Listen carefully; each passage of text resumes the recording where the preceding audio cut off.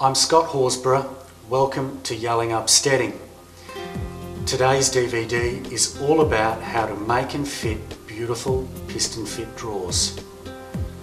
I'm going to take you right back to the start of this carcass preparation so I can show you how I have put the carcass together to ensure that everything was in place to enable me to get a lovely, smooth fitting drawer. We're looking at the runners, which are inlaid strips of Cooktown ironwood, the kickers and the guides, and how I have prepared them to enable me to get a nice fitting drawer. I then show you how I have fitted all of the drawer components individually and how I have put the drawer together.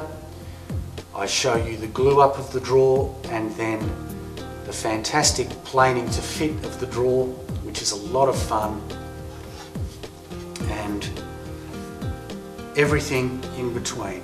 I think you're going to get a lot out of this DVD. One thing that I haven't shown you is the actual dovetailing. That is the subject of another DVD, but the dovetailing movie is actually on cutting these single lap and through dovetails on this particular drawer. Making and fitting piston fit drawers is a lot of fun, and it's very rewarding when the drawers finally go in and they just work beautifully. Let's get started.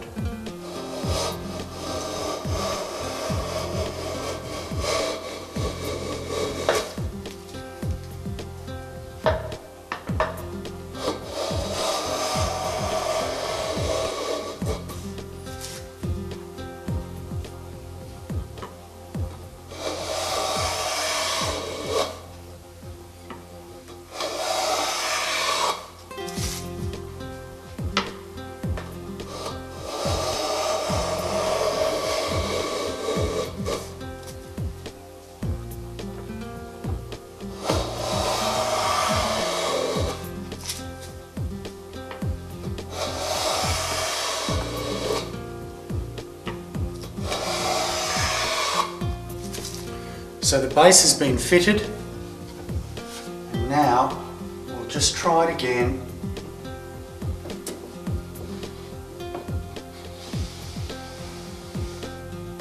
See how it goes.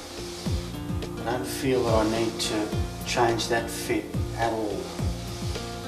I think that's a really nice fit. You can just check it. For sideways wobble, there definitely won't be anything there. The big test is when you pull it out and you've lost a lot of your datum surface, but that's still very good. It snugs in there nicely outside of the carcass. So all I'm going to do now is put my drawer stops on the shooting board and just shoot down those edges and just keep placing them in until I get this in exactly the right spot. And once I do, I can glue those drawer stops into place.